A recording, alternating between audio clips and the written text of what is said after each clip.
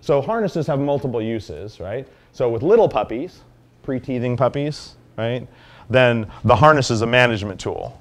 They're not ready to learn to walk politely on the leash and collar. They're too young. I can't do my leash pressure work yet. So if I'm going to walk you around, I walk you on a harness. That way if you pull, at least you're not pulling on a collar.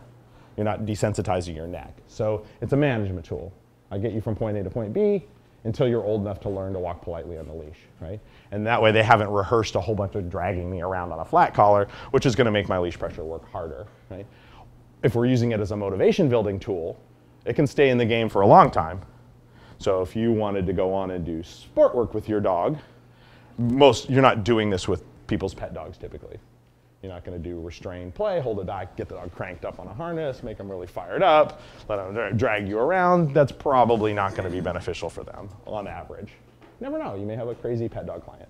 I had some very pet dog clients that started out like, I just want my dog to be polite. And then they're like, whoa, what's all that? I want to do that. Forget it. The polite dog's out. I want that. So I've had some clients over the years that turned into dog trainers for sure, right? But most of them are not, this is not going to be productive for them. You're not going to do. We do restrained recalls with pet dogs all the time though. We teach them about the harness so we can hold them back and do beginning recall work. Because same thing, recall and building motivation for the handler. We do them during engagement like we did with the puppy. Those are super useful. So same principle, right? But restrained play, probably not as much.